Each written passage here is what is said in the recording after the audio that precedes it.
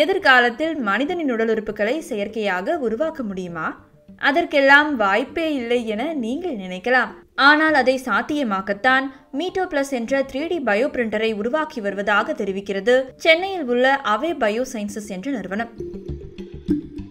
எங்கள் கம்பெனி வந்து bio 3D printer பண்ணுறோம். ஒரு தேவைப்படுற டிஷ்யூவோ இல்லை ஆர்கனோ அதுக்கான ஸ்கெஃபோல்டிங்கை வந்து நம்ம பிரிண்ட் பண்ணுறோம். இப்போ ஸ்கெஃபோல்டிங்கிறது ஒரு வீடு மாதிரி. இப்போ வீடு கட்டுறதுக்கு என்ன யூஸ் பண்ணுறோம்? ஒரு பிரிக்கு, சிமெண்ட்டு அது மாதிரி யூஸ் பண்ணுறோம். அது மாதிரியான ஒரு மெட்டீரியல், அந்த மெட்டீரியல் நம்ம வந்து பயோ மெட்டீரியல்னு சொல்கிறோம்.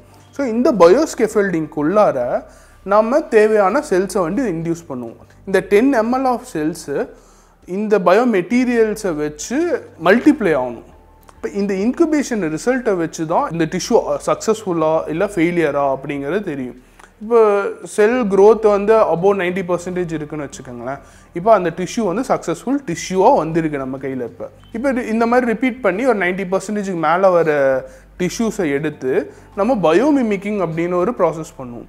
அது வந்து எப்படி பண்ணுவோம்னா, ஒரு ஆக்சிஜன் தருவோம், ஒரு 5 செகண்ட் ஆக்சிஜன் தருவோம். இப்போ இந்த நியூட்ரிஷனும் வந்து அதுக்கு போகும்போது தான் இது ஆர்கனாகவே மாறும். ஆர்கன் 3D பிரிண்டிங்கில் நாங்கள் பண்ணுறது ஒரு ஃபஸ்ட்டு ஸ்டெப் ஆஃப் ஆக்டிவிட்டி.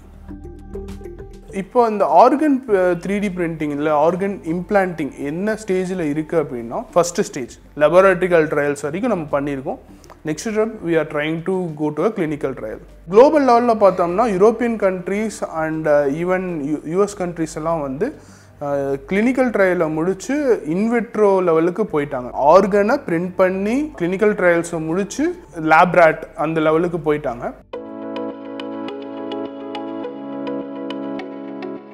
இப்போ ஒரு பேஷண்ட்டுக்கு ஆர்கன் டிரான்ஸ்பிளான்ட் பண்ணுறாங்கன்னு வச்சுக்கோங்களேன். அவங்களுக்கு அந்த டிரான்ஸ்பிளான்ட் பண்ணப்பட்ட ஆர்கன் ஒரு 60% வரைக்கும் தான் அக்செப்ட் ஆகும்.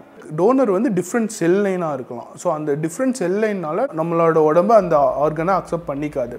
இப்போ இந்த பிரிண்டரை வச்சு நம்மளோட செல்லை வச்சு ஒரு ஆர்கன் ப்ரிப்பேர் பண்ணும்போது ஒரு 90-95% ஆஃப் அக்செப்டன்ஸ் ரேட் நம்மளுக்கு கிடைக்கும். உறுப்பு மாற்று அறுவை சிகிச்சைக்கு உதவியாக இருப்பது மட்டுமல்லாமல் இந்த 3D பயோ பிரிண்டரால் வேறு சில பயன்களும் இருக்கின்றன. இந்த பிரிண்டர் மூலமாக இறைச்சியை கூட பிரிண்ட் செய்யலாம். So there was a Bombay company called C-Spire which approached us. மும்பையில் C-Spire என்ற நிறுவனம் இருக்கிறது. அவர்கள் உணவை 3D பிரிண்ட் செய்வதற்காக எங்களை அணுகினார்கள். எங்களது பயோ பிரிண்டர்களை வைத்து ஒரு மீன் துண்டை அவர்கள் உருவாக்க நினைத்தார்கள். அதற்கான மூலப்பொருட்களை அவர்கள் எங்களுக்கு தந்தார்கள்.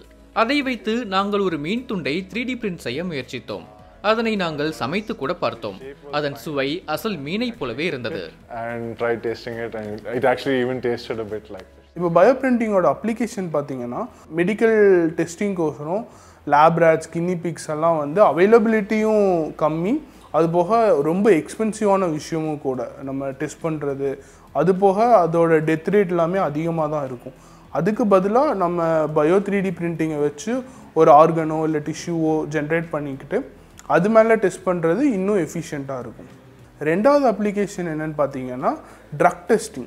இப்போ ஒருத்தங்க கேன்சருக்கு புதுசான மெடிசன் கொண்டு வராங்க அப்படின்னா அந்த கேன்சர் மாடலை நம்ம இதில் 3D பிரிண்ட் பண்ணிவிட்டு அந்த கேன்சர் மாடல் மேலே இந்த ட்ரக்கை டெஸ்ட் பண்ணி பார்க்கலாம். எவ்வளோ எஃபிஷியண்ட்டாக வந்து க்யூர் பண்ண முடியுது, இல்லை க்யூர் ஆகுதா இல்லையா, இந்த ரிசல்ட்ஸை வந்து எடுக்க முடியும். இது போன்ற 3D பிரிண்டர்கள் பயனுள்ளதாக இருக்குமா? இந்த முயற்சி குறித்து நீங்கள் என்ன நினைக்கிறீர்கள்? உங்கள் கருத்துக்களை கமெண்டில் எங்களுக்கு தெரியப்படுத்துங்கள்.